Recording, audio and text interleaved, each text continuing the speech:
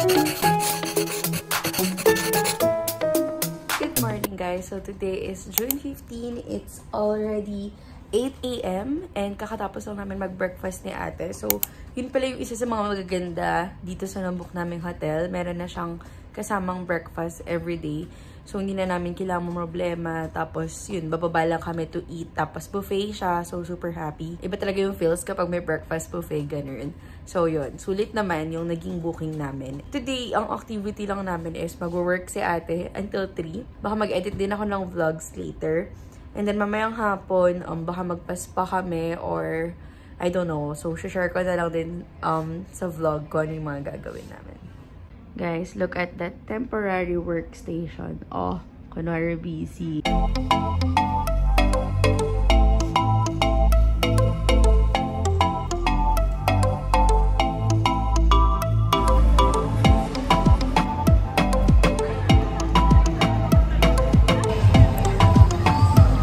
Hey guys, so it's 11 o'clock already and nagsiswimming lang ako dito sa pool, dito sa hotel, and then si ate nag-work siya somewhere there.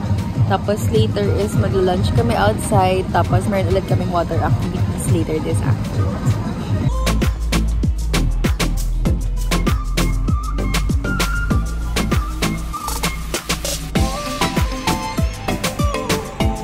The working tita.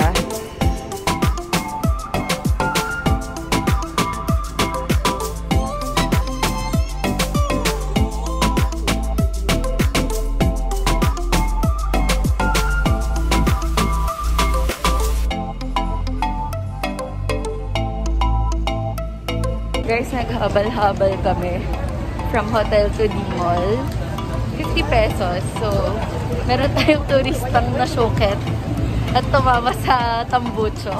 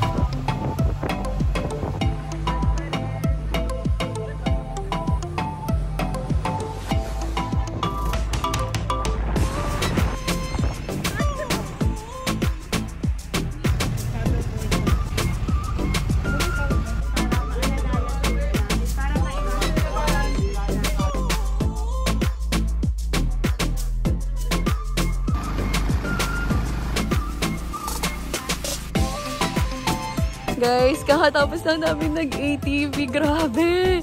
Intense, nanginginig pa rin ako. Si ate, DNF.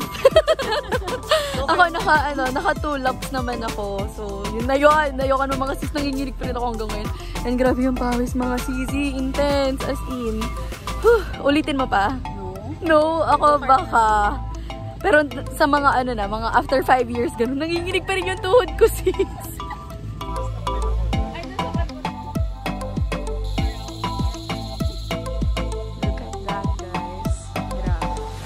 So, tapos na kami ng ATV, guys. Ngayon naman is yung kawabat, yung niluluto, ganun. Then, next is cliff diving daw. Okay. Let's see.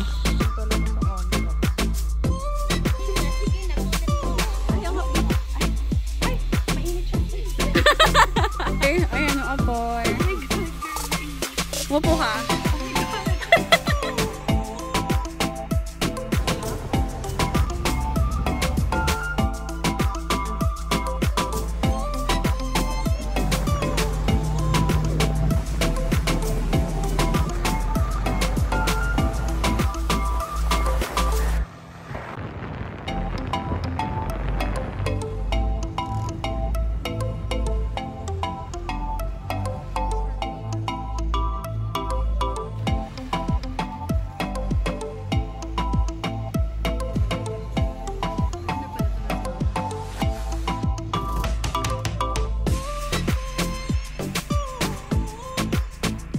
guys, so it's 7 o'clock already and nandito lang kami sa Bobby Seafood Paluto Restaurant. So ayan, ang dami namin dinner ni ate. Dalawa lang kami.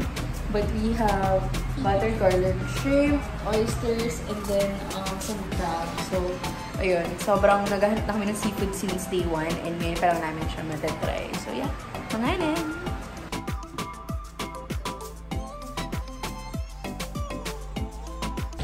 Hi guys! So it's 10 o'clock already and kakatapos lang namin nagpa-massage ni ate dyan sa Nilandia Spa.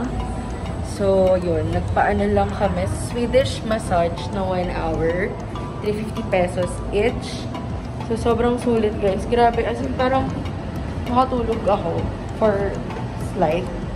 Ganyan. Si ate ewan ko. Pero kamusta yung massage? Okay naman siya. Super soothing. Ready to sleep nga. Okay. Bye. See you tomorrow.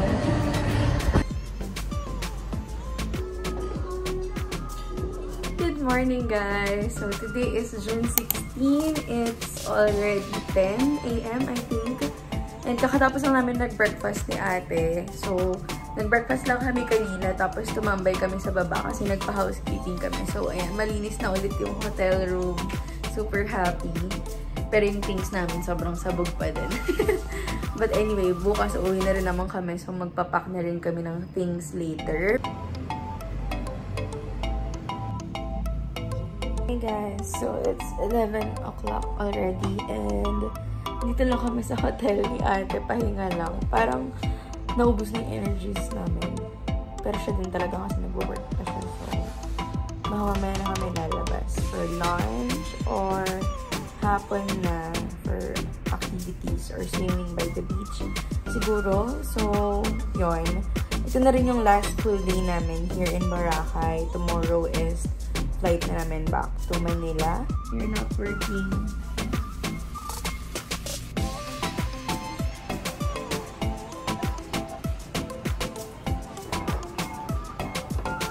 Hi guys, so it's 6 p.m. already and I'm back at the hotel kasi hindi talaga maganda yung pakiramdam ko mga sis. Like, parang bumabaliktad yung sikmura ko as in. Tapos parang hihimatayin ako ganun. So, kararating lang namin ni ate sa restaurant. Hindi ko na rin kinayang kumain. Tinake out ko na lang. Tapos si ate, iniwan ko na lang siya doon.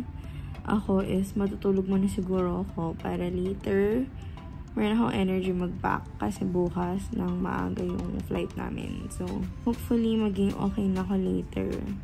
And that, sana pahinga lang yung kailangan nito. Yan, so yeah. Ate.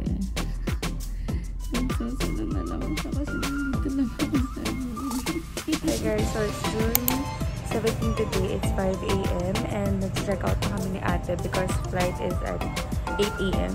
So, magdi-DIY lang ulit kami papunta sa airport. So, trike, port, then trike.